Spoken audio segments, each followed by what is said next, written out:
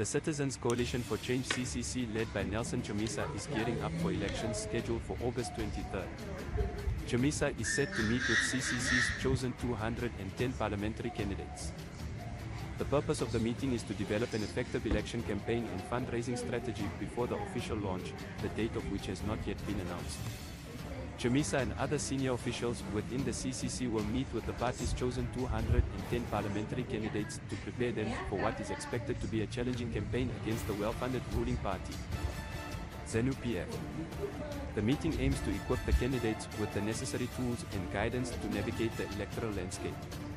While confirming the meeting, CCC Deputy Spokesperson Gift Costello's Siziba declined to provide further details or the specific agenda.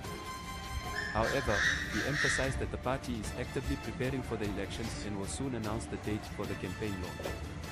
It has been reported that the CCC has imposed restrictions on its aspiring candidates and senior officials, preventing them from disclosing the party's campaign strategy to the public. This move is likely aimed at maintaining a strategic advantage and avoiding any potential leaks or compromises. The meeting takes place amidst allegations made by the CCC regarding the Central Intelligence Organization affiliated Forever Associates Zimbabwe FAZ, which is accused of sponsoring double candidacy by filing nomination papers under the CCC's name in multiple constituencies. The CCC has threatened legal action against FAZ and has raised concerns about the confusion caused by such duplications. FAZ, along with Zanu PF, denies these allegations, asserting that they did not sponsor any imposters within the CCC.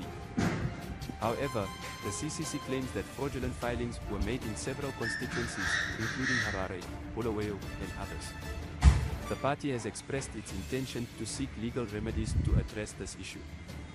In response to the well-resourced Zanu PF campaign, CCC supporters both within Zimbabwe and in the diaspora are utilizing their resources and organizing fundraising events to ensure the party is adequately prepared to challenge the ruling party. Notably, United States-based activist Freeman Shori has taken the initiative to organize fundraising events and launch an app called Citizens Agents to bridge the funding gap between the opposition and Zanu PF. Meanwhile, Zanu PF has provided its aspiring candidates with all-terrain twin-cab vehicles to support their campaigning efforts.